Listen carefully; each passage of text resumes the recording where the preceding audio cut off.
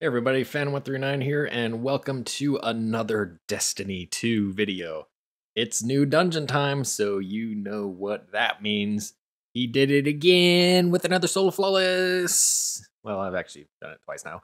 So today I'm going to go over my second run of the solo flawless, and I'm also going to show off how I did it if you want to also get yourself a nice little pirate ship emblem. I will have my State of Destiny 2 video as promised coming in the next week or so. We'll talk more about the state of the game, especially the whole fiasco with the sandbox team making some more blunders. But again, that is for another video. So for today's video, we're going to jump into the dungeon. So let's start by showcasing the opening encounter. Very straightforward here. All you got to do is kill the enemies here. Start with Fallen first, and then work your way to the Hive. Kill the Hive, pick up the riches, go inside, and dunk them. Once you collect enough, you can proceed into the first area of the dungeon.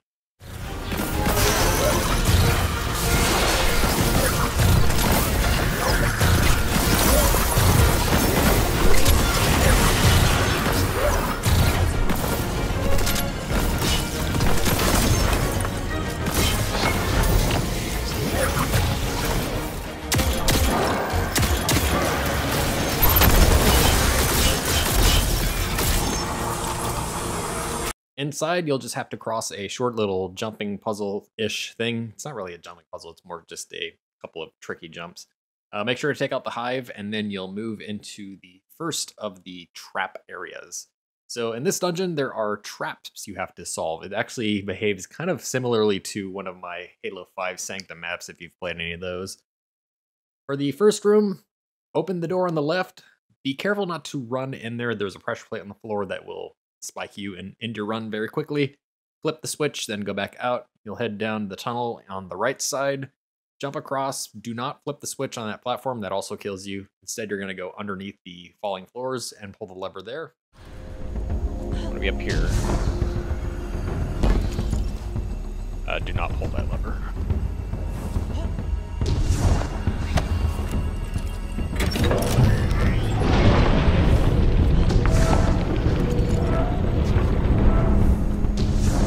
Then head back to the first room, jump up to the top, jump to the far back right door. You can step on the pressure plate in there. It will open the roof up. Jump through there.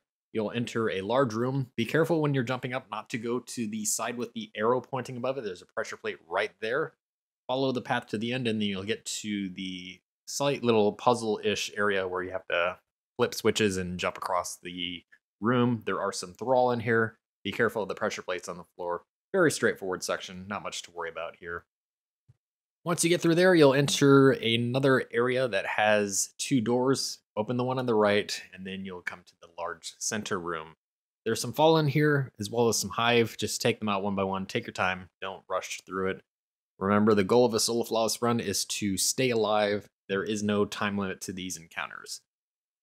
Go through all four sections, pick up the Scorched Cannon, and then head to the next area. To do so, you need to fire the Scorched Cannon into the deposit bin that is from Scourge of the Past. You have to charge it to 2 full charges to open the door.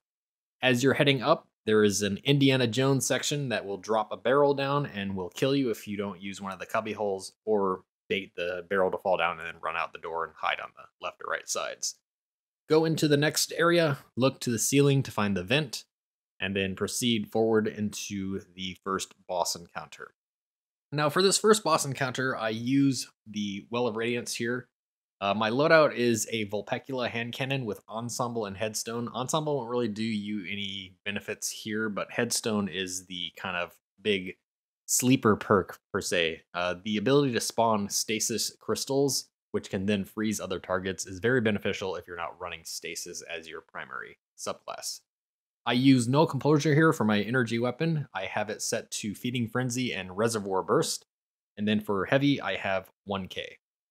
So the flow of this boss fight is very simple. Use the cover to avoid the Ogre's Death Ray. He will kill you very quickly if you are out in the open. And then kind of prioritize the following targets in order. You want to start with any thrall that are in your face. Then you want to take out the Vandal and Dregs. And then finally, the Hive rooms on the left and right. For the rooms on the left and right, again, the charge on the door is 2 ticks to open the door. Once you go inside, take out the enemies, pick up the riches. Do note that when you get 10 riches, you automatically recharge your super and all your abilities. So this is a very beneficial tactic to use if you are in a jam. Do not be afraid to use your super here. You will get it back really quickly. Take the riches to the crystal in the middle, then repeat the process on the other side. Do note that typically when you head back to the middle, that's when the thrall will spawn, so you'll want to take care of those. As a warlock, I have necrotic grip on, which makes this very easy. Just punch one and then watch the poison spread through the entire crowd. Head into the second room. If you actually time this right with no composure, you open the door and you're on the right side.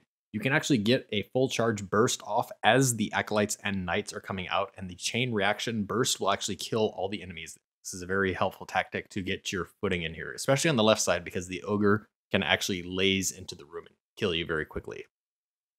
Collect the riches, head back to the middle, and then proceed with the damage. This will take probably 3, maybe 4 cycles, depending on if the ogre decides to actually attack your Well of Radiance when you drop it down. Just make sure to wait for the ogre to actually do his little pulse thing to indicate the damage phase has started before you drop your well, otherwise you'll run out of well at the very unfortunate time. The damage phase lasts about 30 seconds, which is about the same time as your Well of Radiance. That's why you want to wait. And I'm just going to go ahead and let my run of this boss fight play here now so you can see how the entire thing is handled.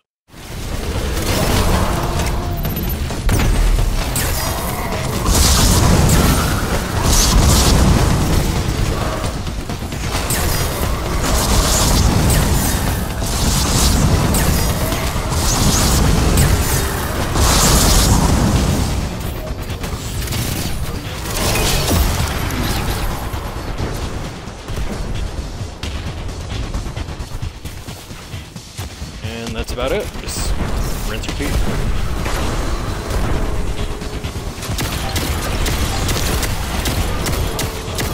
First time through took me 4 goes, because we'll see. The one time. Sometimes he likes to be very close range happy, as I like to say. Like it's really buddy-buddy with me in my well. And if that's the case, you can't use 1K.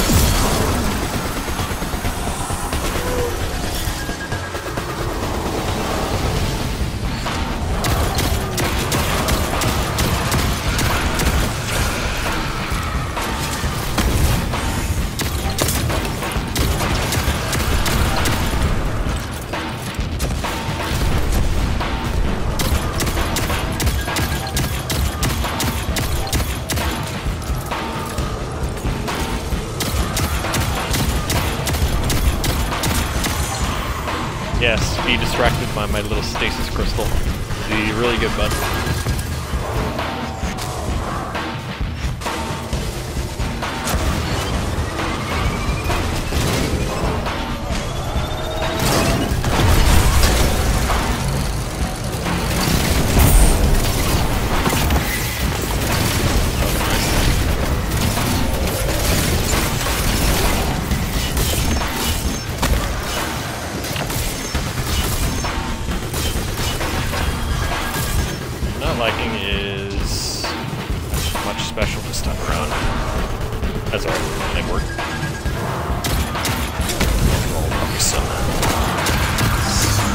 Ask and you shall receive, apparently.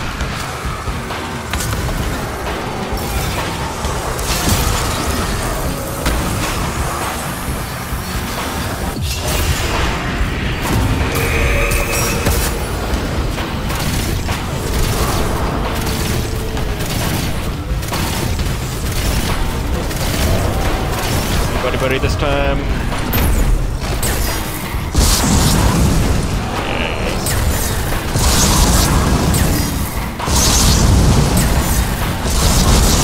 Maybe not.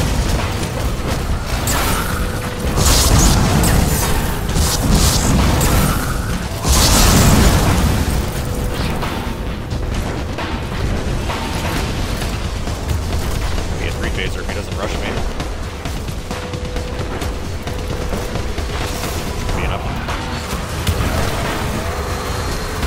Oh, this is gonna hurt.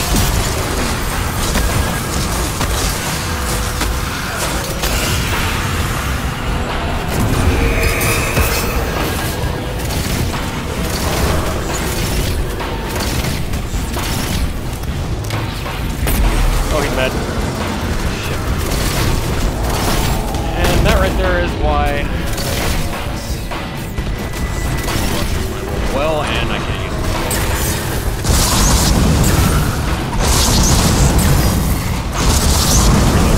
Make this, otherwise it's gonna be a little more.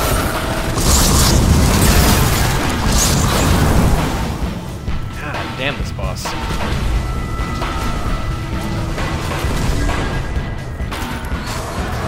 just launched him.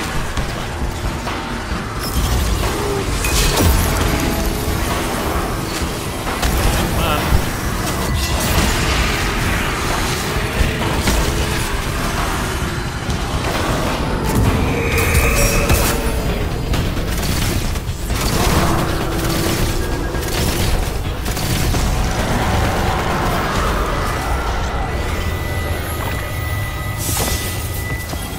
Once the ogre goes down, you will proceed into the next section, which is the Sparrow section.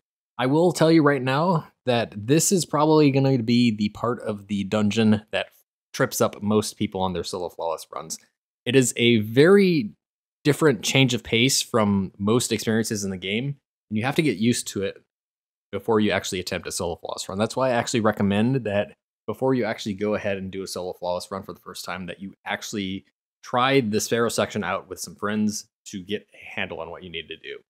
Essentially, what you need to do is you need to Sparrow to 4 mines in sequence, and you need to do this really quick. Now, along the way, there are some switches you can hit that will extend the mine timer.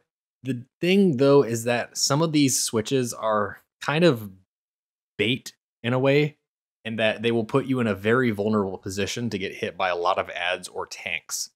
So what I like to do here, and I will show this on the screen at the same time, is for mines A and B, I don't even hit any of the fuses. I just go straight to the mines. I don't actually start hitting fuses until I get to mine C.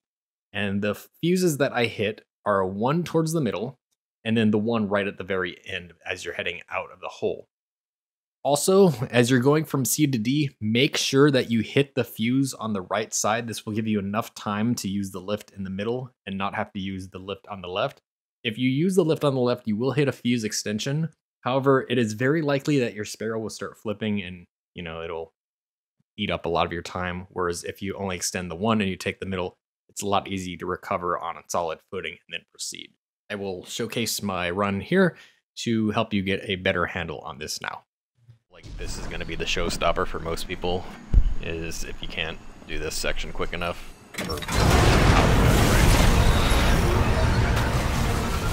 There are a lot of those little buttons. A lot of them are in very, say, not beneficial spots. So you have to know which one to go for and which one to leave.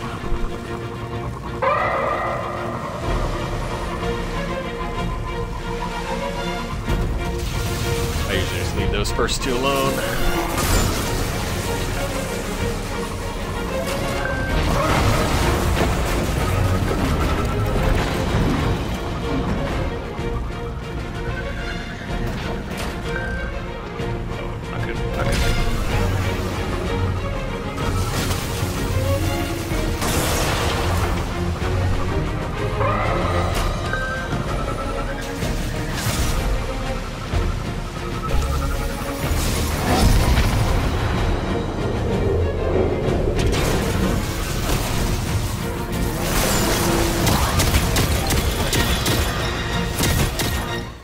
Next up is the Fallen Shield encounter. This is probably one of the easiest parts of the solo flawless run. All you need to do here is look around the room, find the servitor, and that's the platform you need to go to. The only thing that can really threaten you here is the vandals with the scorch cannons if you're not paying attention, or being overwhelmed by ads. For this encounter, I use stasis, which means the ads overwhelm me will not really be an issue because all I do is just freeze them all.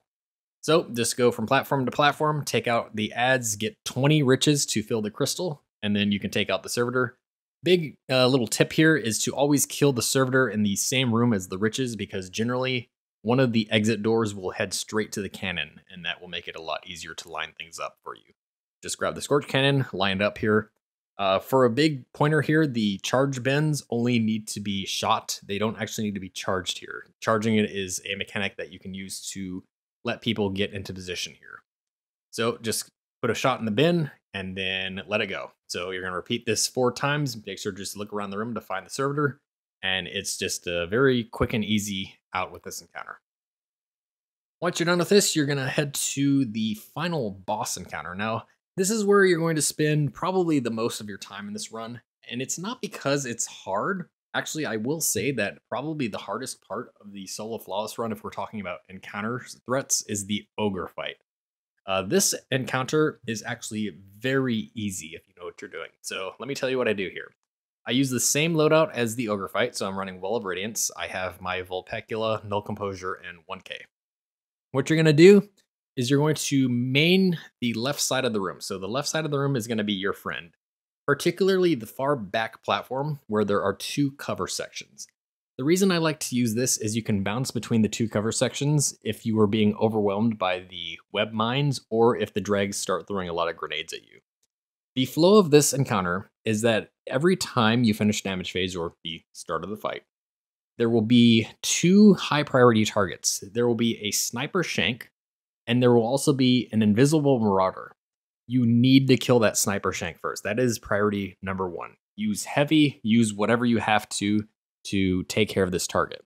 There will be a scorch cannon vandal that will come harass you at the start of the fight. What you can do is let him come up next to you just by weakening him. Eventually, once he gets weak enough, he'll actually charge you. Just kill him, but leave his scorch cannon on the ground. As long as you don't pick up the scorch cannon, another vandal will not spawn until you touch the scorch cannon. So kill the shank. Take your time here. You can use your super because, again, once you get 10 riches, you get your super back immediately. Kill the shank. Then you can use the scorch cannon to kill the marauder, because once the sniper shank is eliminated, the captain boss will stop throwing web mines and the room becomes a bit easier to manage. Once you kill the marauder, he will drop 10 riches, which will immediately charge your abilities. Dunk those into the bin, and then you just need to collect 50 more riches. It takes 60 to enter the DPS phase. What I like to do here is I like to just bounce between the left and the middle. Reason why is because with your abilities being recharged with each 10 riches, I can use my heal grenades to heal me as soon as I'm attacking a platform, and then I just use Necrotic Grip's poison spread to take care of all the dregs on the platform. So you're going to do that until you get enough riches, then you're going to go bank them. Make sure to use your heal grenades, healing rifters, whatever you need to stay alive once you get to middle. Start the damage phase, and then just lay into the boss with your fusions, your 1K. You're going to want to shoot for about 25 to 30% of his health each phase, and then it'll take you 3 to 4 rotations.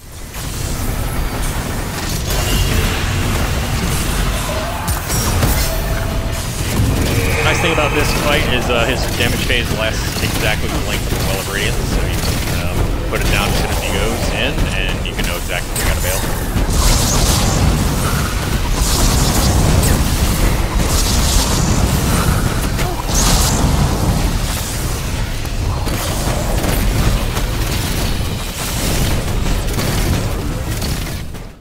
Very straightforward fight. Just play your life. Make sure to take care of the priority targets in the correct order. I cannot stress that enough. You have to kill that shank first, otherwise things will become very hairy.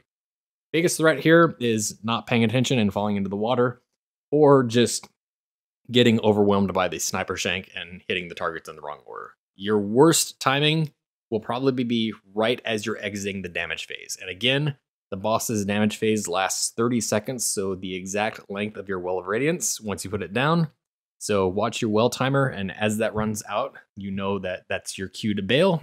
So generally, I like to wait till about 3 to 5 seconds, and then once that 3 to 5 second warning comes up, I just bail early, so I'm already in a good position when those sniper and marauder enemies come out, and I can start moving into the next phase immediately. Very straightforward dungeon. I'll let my final flight kind of play here a bit just on the last couple rotations because, again, it does take a lot of time here. Very straightforward. Again, this probably fits on my second hardest behind Prophecy, and maybe even second easiest if I'm being honest. But a very fun experience. Definitely give it a shot. You get an emblem if you manage to succeed. Plus, you can tell all of your friends, hey, I managed to do a dungeon solo flawless. All in all, definitely a fun ploy. Again, I will have my update on State of Destiny 2 here next, probably within the next week or so. And I will catch you next time.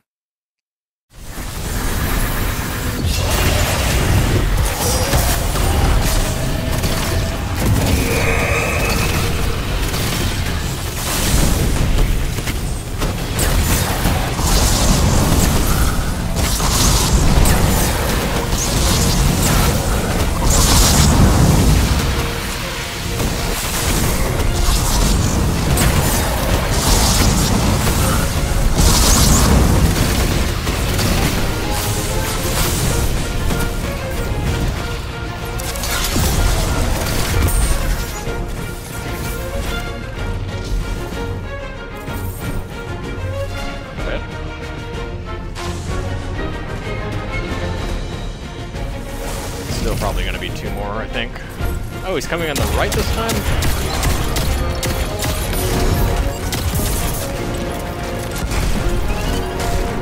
I hate it when he comes on the side.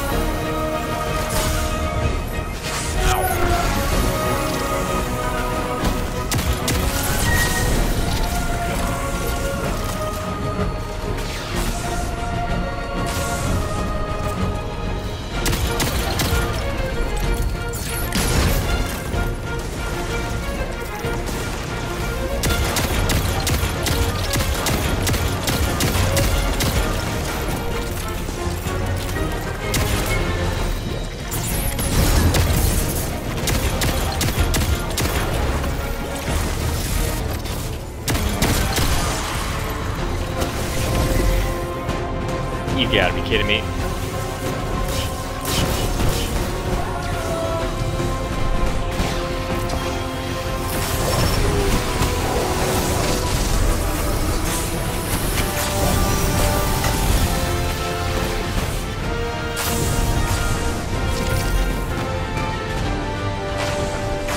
Yep. 50.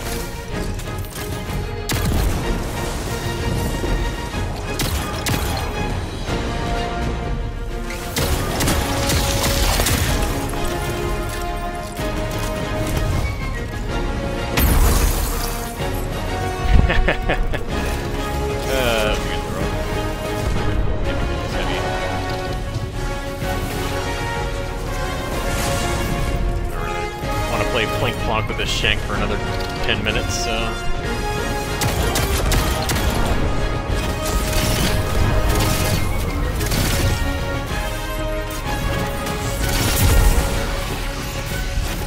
Did he drop heavy too?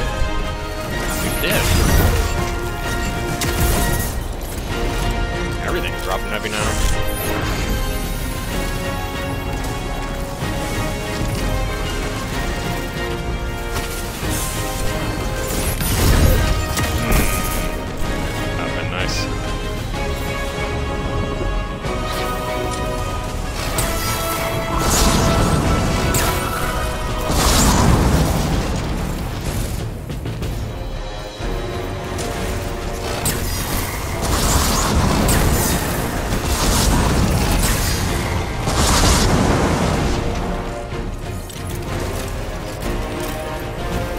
Alright, I'm about to play Plink Plonk for 10 minutes.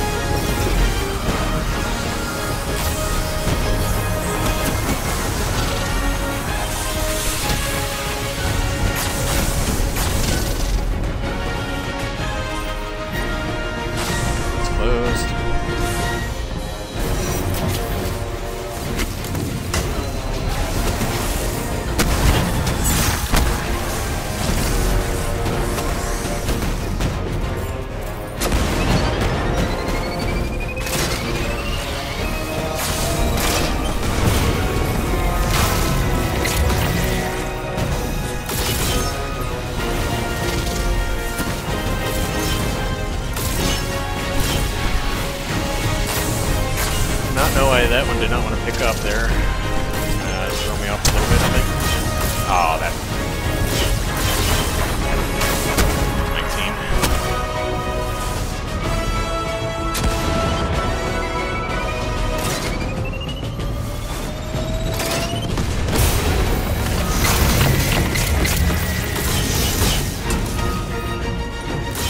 Yeah, if anything, make sure I get at least one each time.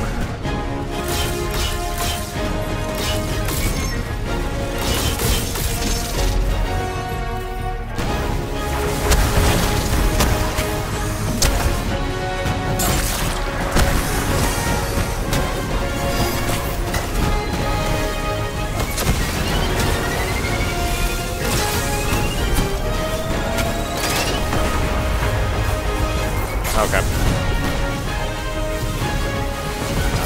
Very unfortunate.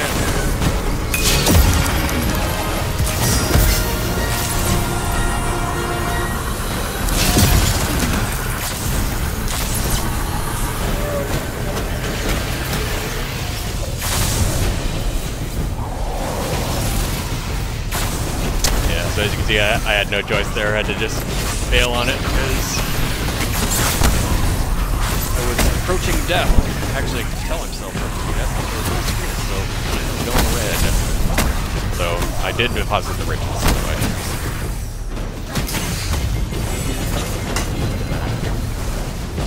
Make sure this is.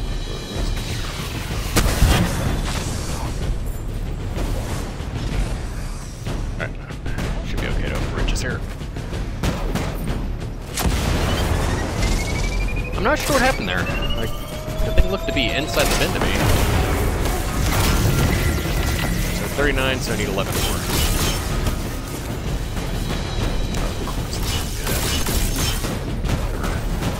Stupid brick club.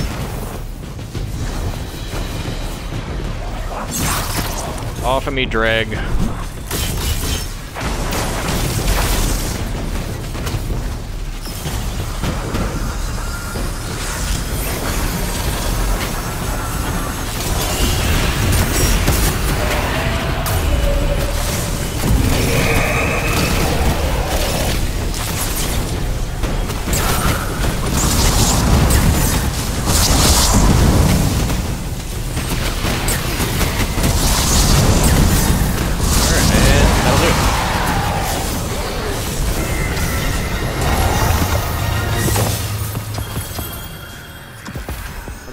run and another bond. Man, this thing does not want to give me anything but bonds.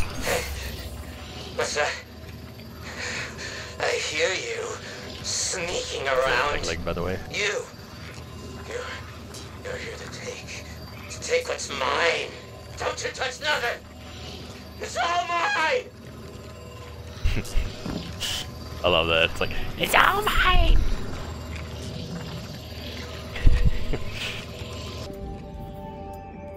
Alright, so just a little over an hour and a half, or about an hour and a half. Obviously the last encounter is where I spent most of the time. Boss himself has about 4.3 million health, so just keep that in mind with whatever damage generating weaponry you're going to use. Obviously for this season it's likely going to be a pair of fusions.